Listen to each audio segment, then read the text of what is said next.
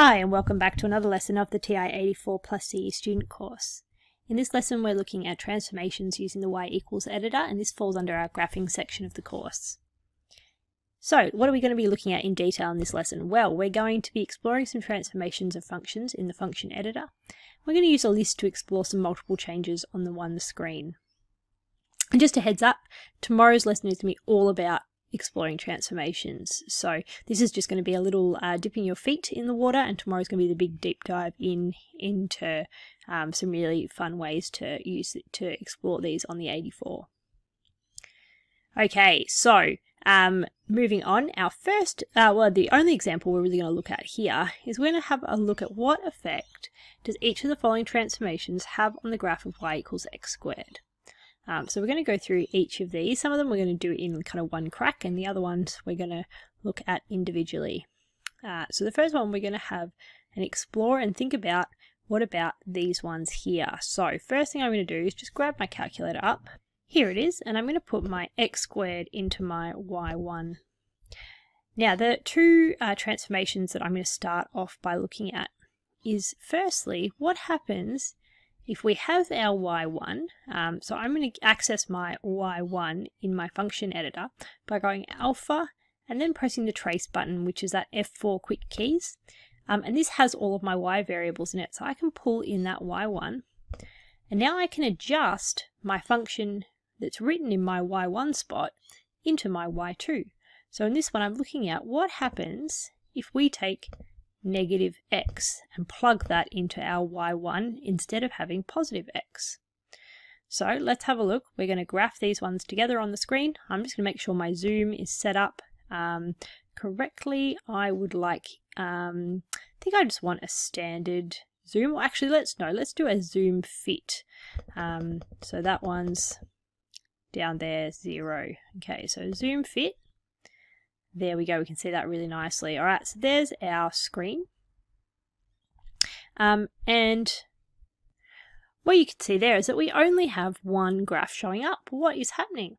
Well, what's happening here is that because our original function is x squared, when we take a negative and we plug that into x squared, we just output the exact same value. And we can have a bit of a better look at this as well if we wanted to explore this by looking at our table too. So let's go second and then press the graph button again, and we can bring up our table and we can see that whatever we have put into y1, we get the exact same value in y2. Okay, back into my y equals, and this time instead of looking at what happens when we put in negative x into y1, I'm going to see what happens when we make the whole of y1 negative. So in this case we're going to have negative, again alpha, F4 to bring up y1, and we're just going to have our standard positive x put in there. Okay, so now let's graph this one, and again we're going to have to use a slightly different zoom here. So again I'm going to use that zoom fit that's under 0. And there we go, we can see our two graphs here. Okay, so we've got a little bit of difference here. So turning points at the same place.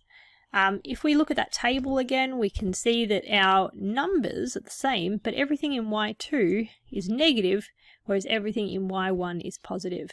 So what's happening here is this transformation is causing a reflection in our original function about that x-axis. So we're getting exactly the same image, but just reflected around that axis. Back into y equals again, and what we're going to have a look at this time is what happens when we add or subtract a value into our functions. So the first one is I'm just going to delete that negative there, and I'm going to look at what happens when we've got y1 of x and we add 1 to that value. And then I'm also at the same time, on the same screen, I'm going to look at, again, alpha F4 to bring in y1 again. I want to see what happens when I add 1 to my x value within the bracket. So we're adding 1, but just in a slightly different place in our function. So again, first one's added on as a constant onto the end, third one's added to that x value, and then you're computing the function after that. Again, we're going to graph that. Okay, I'm going to use my zoom fit again for this one. And I might actually even because I want to see what's happening a little bit closer to the axis there. So I'm going to set up my window settings a little bit different. So I'm going to keep my x-min and my x-max the same, but I just want to have a look at the y values. So I'm going to decrease my y-min down to -10 because I want to get a nice view about what's happening below the axis. And my y-max, I'm just going to bring that up to 20, and I'm going to change my y-scale down to 1. So now when I press graph, lovely, we get a bit of a better idea there about what's happening in our turning point. So we can see the first one, this was the one, remember when we added just one value onto our, as a constant onto the end of the function, we can see that turning point's been shifted 1 unit up. So our graph has the exact same shape, but it's just been shifted 1 unit vertically. Our other one here, that was where we added the 1 onto the x. So we can see the turning point there, again, our function still has the exact same shape, but it's just been shifted 1 unit across to the left. Now I want to do a little bit of a deeper dive and see whether the conjectures that I've kind of made so far hold for some different values that I might want to add on to. So what I'm going to do, I'm going to head into my main screen.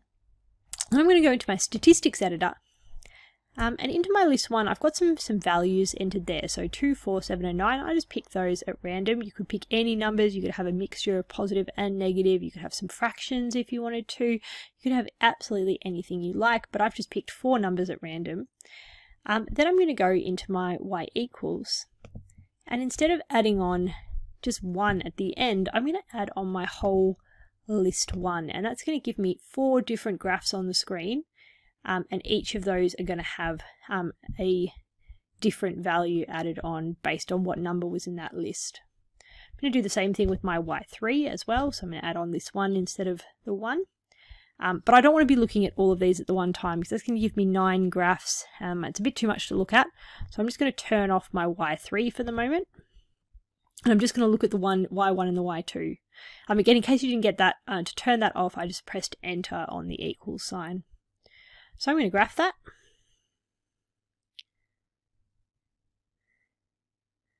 There we go. So there's my 5 graphs. There's my original, just my x squared. There's my x squared plus 2, my x squared plus 4, x squared plus 7, and my x squared.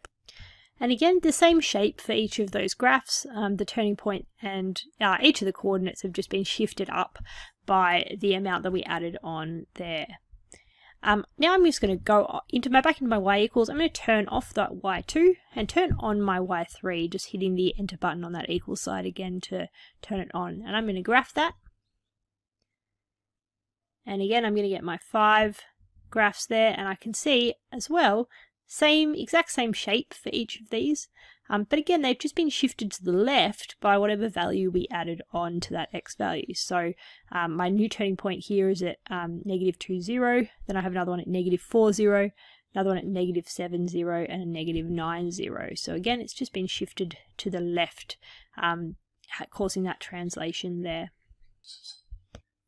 Alright, well that's me for today. I hope you guys have a great time. I'll see you next time.